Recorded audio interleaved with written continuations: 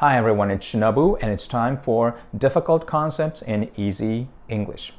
Let's practice for the TOEFL speaking section. Today I'll be talking about child development, and here is an experiment. By the time children become 10 months old, they may be able to express sympathy. According to a study, they preferred a victim to an aggressor. In this experiment, 20 out of 40 babies were shown a video in which a blue ball was an aggressor and a yellow cube was a victim. Later, they were shown a real blue ball and a real yellow cube. And 16 out of 20 babies reached out the yellow cube.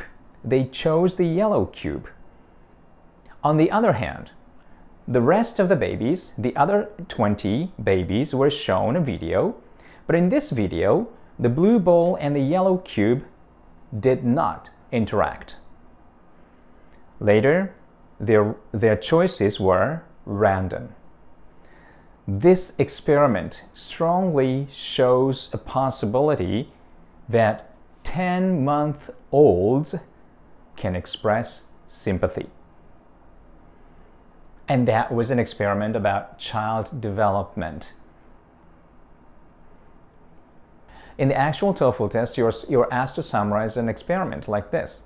You'll listen to a long, complicated experiment in the lecture and take notes and summarize it like this. This is a sample response. You can make use of this. In the actual TOEFL, you take notes in detail and you pick up most important points and describe them clearly and succinctly as they happen in the lecture.